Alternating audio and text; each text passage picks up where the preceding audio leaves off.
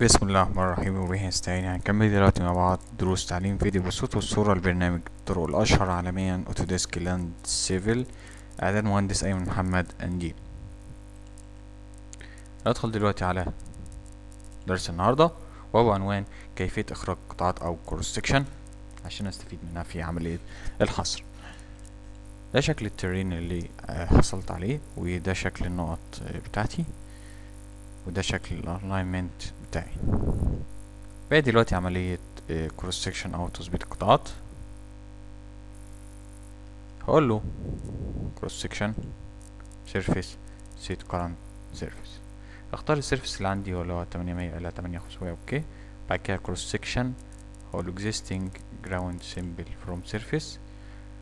هختار الليفت تبقى تقريبا 120 عشان ازود العرض وعشان اجيب القطاع بالكامل البروفايل بتاعه، والرايت خليها 120، التانجنت خليها 25، الكيرف 25، سبايرال 25، خليها كلها زي ستيشن 25 متر.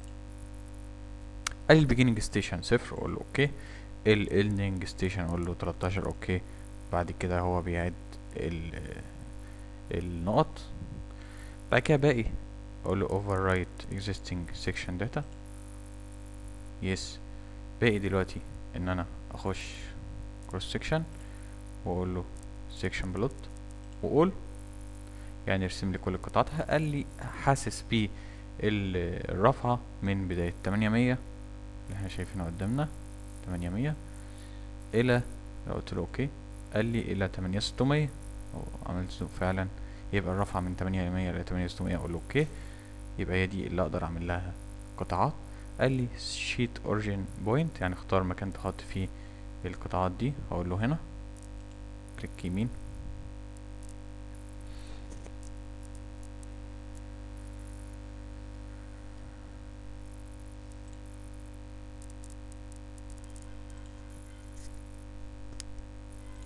ونعيدها تاني section surface set current surface و800 وبعد كده existing ground symbol from surface 8 اوكي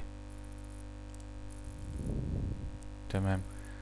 بعد كده هقول له cross section section plot all 800 الى 8600.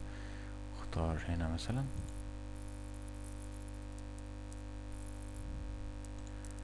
بعد كده نخش من القائمة دي ونظهر كل النقاط، نظهر كل اللاير واقول له ابلاي. طبعا شفنا اللي احنا عملنا القطاعات كذا مرة فجت فوق بعضها، مفيش مشاكل. هقول له ديليت و سيكشن كروس سيكشن و سيكشن بلوت واول. في الحالة دي اقول له حطهم هنا. تمام. باقي دلوقتي خاصية تظبيط القطاعات. هخش على سي تي سيكشن اي اكس سي جي واعدلها، اخلي لونها وليكن باللون الاحمر. اوكي اوكي. اما سي تي سيكشن جريد اخفف اللون بتاعها واخليه الاسود الرمادي. اوكي كده اقدر اشوف القطاعات بمنتهى السهولة، وشايف الليفل بتاعت الزد. وكده يبقى انا اصبح عندي قطاعات كاملة من 8600 الى 800. احنا كده خلصنا خطوة كروس سكشن او قطاعات.